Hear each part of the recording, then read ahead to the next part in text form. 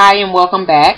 I'm going to do a tutorial on just a quick fresh face that you can apply with your makeup if you're a person like myself who does not wear makeup every day or who thinks they look weird when they put on too much makeup. I do just a quick few steps and I'm out the door, but you know it makes you look a little more awake, a little more fresh. And if you're like me in your 30s, you know that with time certain things start to change, namely with your eyes and your hair. So right now I have on a wig, and whenever I do wear a wig, it has to be really thin and natural looking because I don't like to look like a wig head basically. But whenever you're going to wear a wig or a hair weave, in my opinion, you should always do your eyebrows. There's nothing like a person with very thin, sparse eyebrows and this thick, full head of hair. It looks too obvious.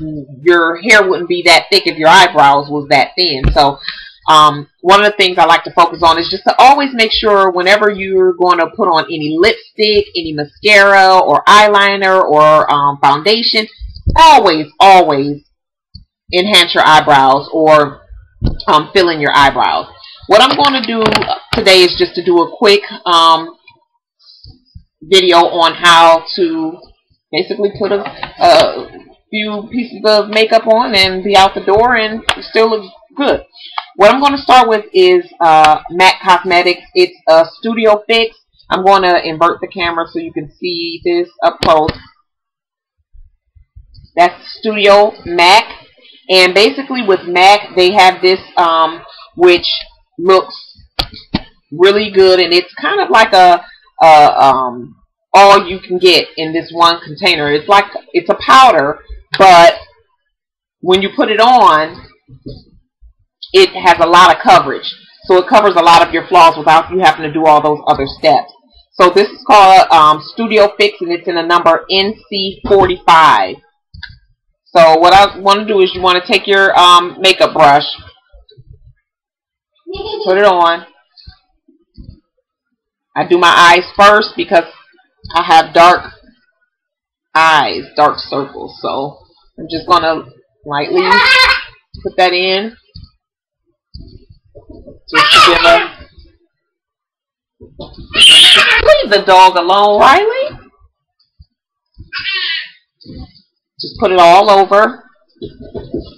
And this is just when you're getting ready to run out the house and you don't want to look bad.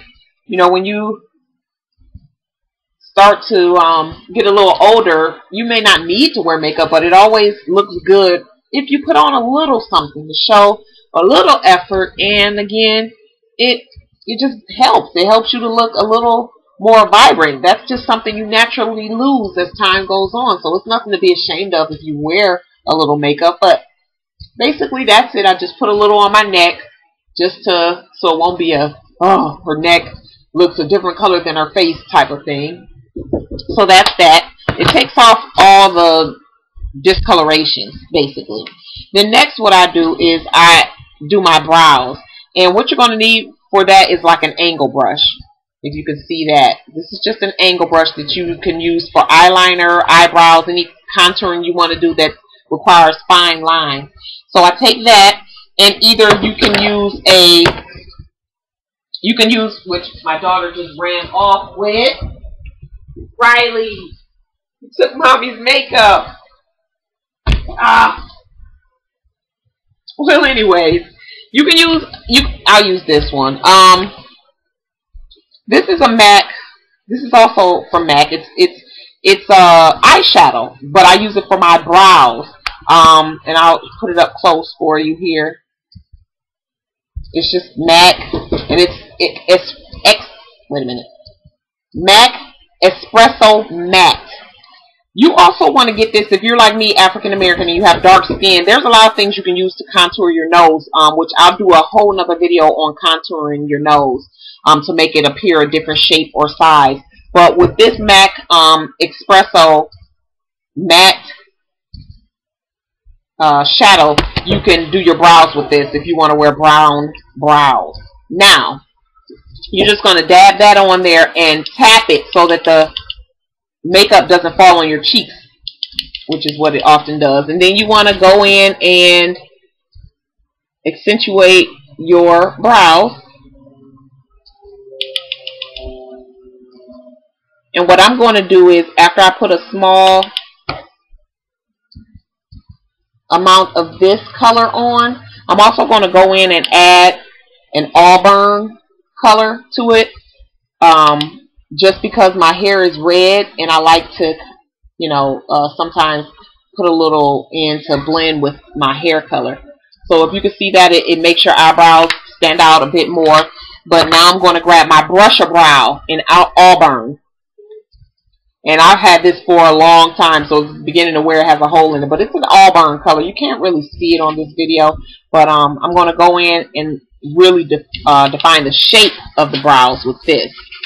Make them a little bigger. And you want to bring your eyebrows to the edge of your eye, or where your eye starts, basically. Your eye, and then where your nose. It's like on the side of your nose, but at the right where your crease of your eye starts.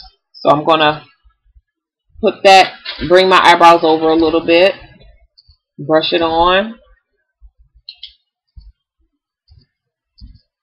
And if you have any hairs that don't fit into this mold that you've done with your brows, you just want to pluck them out. Yeah, it hurts in the beginning, but then you get used to it. You want to kind of make your eyebrows the same shape, but naturally everyone has one brow that's lower or higher than the other. There is no such thing as a perfect matching set of eyebrows, and if you see it, that means they were either enhanced cosmetically with permanent cosmetics, or the person works on their eyebrows like I do. So you see how I brought those in, and they don't match perfectly, but they look good, they stand out, and you just want to go and wipe anything that doesn't fit in and brush it like that. Then next, I'm just going to add some mascara, which is, this is a Chanel mascara. It is Le Volume de Chanel. So I'm just going to use that because it really defines my lashes. If you look at my lashes, it looks like I don't have any. But once I put this on, you want to spin it outwards, side to side, and then out. Go underneath, side to side, and then twist it. Underneath, twist. Underneath, twist. Until you get every lash, and then you want to go on top and swirl it up to get all the clumps out, and then back underneath to push them back out. And then I got a little on my eye there. Let's take that off. You see the difference? I don't know if you can see the difference or not, but it's just something slight. You're not trying to do a full face of makeup here. I'm just giving you something to make you look a little fresher.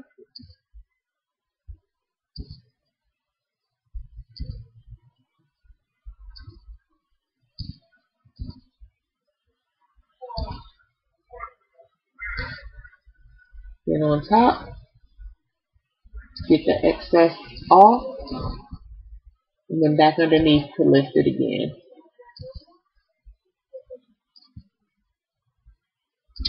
Alright, so we got that. Now it looks like I have lashes.